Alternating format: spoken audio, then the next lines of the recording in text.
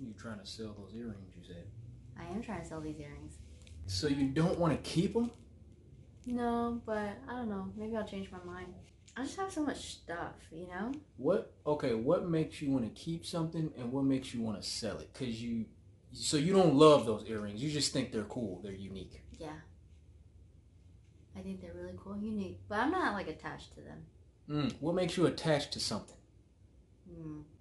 It's a good question.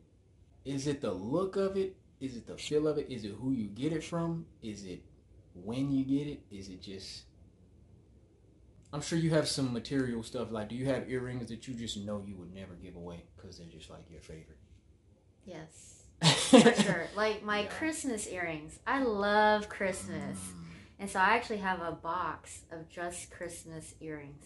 One says jingle, one says jingle. And then I have like Christmas tree earrings. I have like bell earrings. Like, I love it. So that's because it's attached to a holiday that you love. Yeah. Yeah. And then I'm sure you have like special things that you've gotten from specific people. You know you don't give that stuff away. When?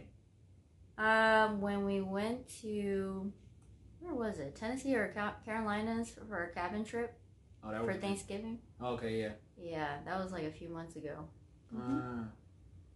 And I saw these and I was like, ooh, this is a very popular brand. The brand's called Sugar Fix. And a lot of women like that brand. So I was like, ooh, I'll buy these and I'll resell them. Oh, so you bought them with the intent to resell it? Yeah. Okay, that makes sense. I just haven't had the designated time yet to, you know, sell them. I've never been like a buy and seller.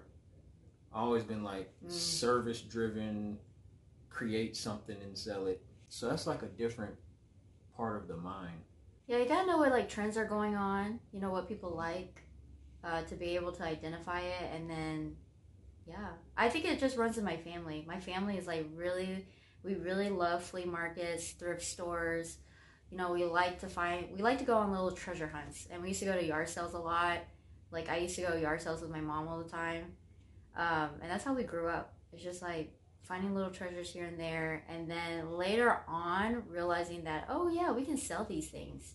And we used to do yard sales ourselves, and we would make like $100 per day just doing yard sales at our house. I feel like that's the same way for you though. The real topic. Right? Like your dad. See, look, like my dad and my mom are both like service. Like my mom had a home daycare. Oh yeah. So she took care of people for a living. Well, took care of little ones.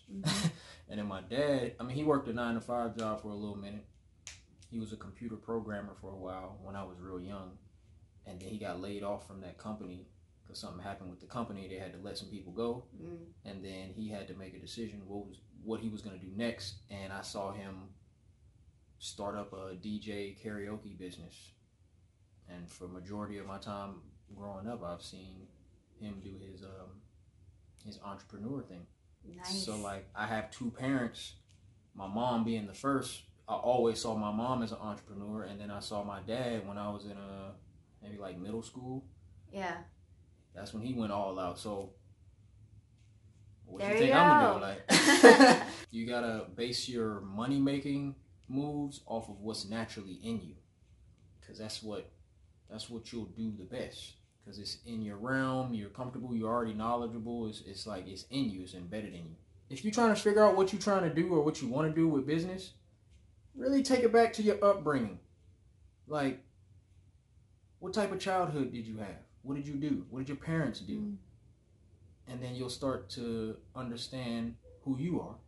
And then you can figure out what you want to do and what you want to sell.